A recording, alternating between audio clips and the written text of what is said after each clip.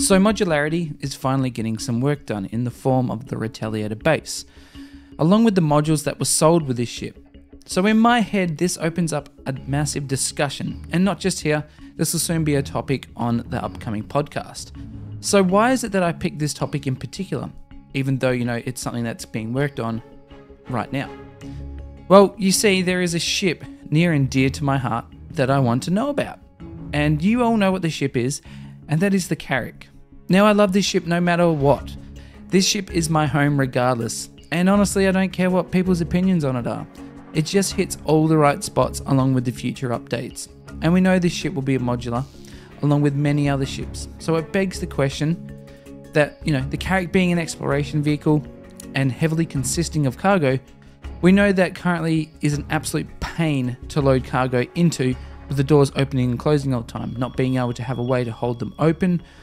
And the only place really is to be able to get it through those doors. It's kind of difficult. Now, at the moment, it kind of shines in cargo trading because it's so difficult to load cargo into it. So, being that it's cargo trading, it's more or less just loaded straight into the ship, into the hull. And to be honest, we had a cargo Q&A coming up, and this was a question that I really wanted to have answered, and I was trying to push it. But the SCL was cancelled till a later date, and honestly, it hasn't bothered me that, it can't do what I want it to do now until this point, since, a lot of the cargo is now, as you know, hand-loaded, which puts a spanner in the works, because with the Carrack, you can't load big crates, being the modules aren't big enough to hold big crates, and it would definitely make a difference if the 3 cargo spaces had a way of opening, or something like the Caterpillar and giving you access to both sides. It would just make life easy. Maybe even having a ramp access or making that a module option later on. But in reality, I'm here to talk about modularity as a whole and how this will change the verse forever in a good way, and just give people options with a lot of ships that they own, and whether or not they want to swap modules out. A big one about modularity is the Endeavour. I'm not saying there's any chance in hell we will see that ship in the near future at all, but it's a step closer for CIG to start understanding and even start discussing options for a lot of these modular ships, and where they could really go with it, or what could be done with it. Because honestly, for instance, the Galaxy could be a great contender, since RSI is the manufacturer to be complete soon. And this could fast track the Galaxy in a big way. Ships like the Starliner, the Carrack, the Javelin, and the Redeemer are supposed to be modular. I don't know if a lot of people knew that the Redeemer was supposed to be modular as of the $65 million mark, as possible calling it a stasis chamber module for when bounty hunting. So even though the ships, are limited and we don't have many options for modular ships right now, this could potentially change that for a lot of ships. Ships that we love, ships that could come in the future.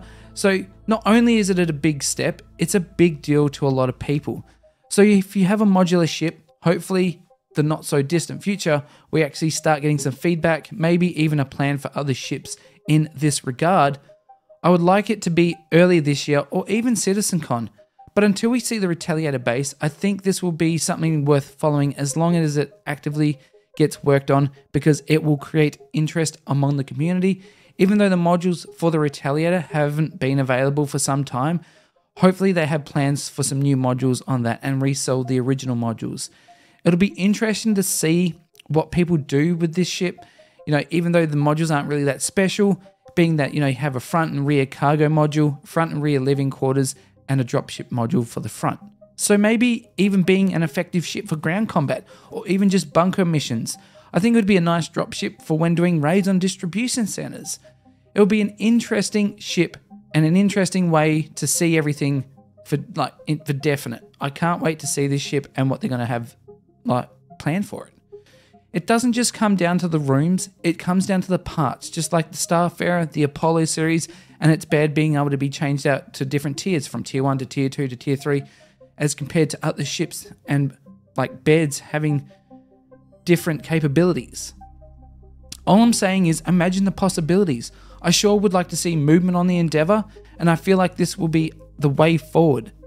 Now, being as that it has not been, it's not really something they've been talking about lately, and hopefully it is something that they will do a Star Citizen episode on, or a Star Citizen live episode.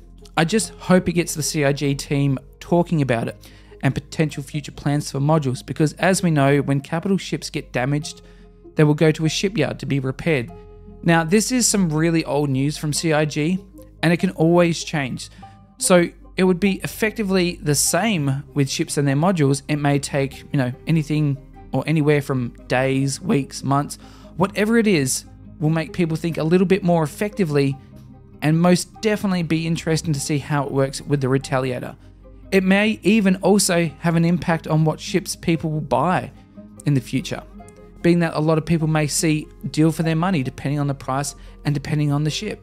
But with that discussion, let us know down in the comments what you think of this. I definitely think modularity is going to be a great thing. I'm looking forward to it in a big way. Honestly, 2024 is the year for Star Citizen, and yeah, I hope you enjoyed. I'll leave you with this, and we'll see you in the next one. Peace.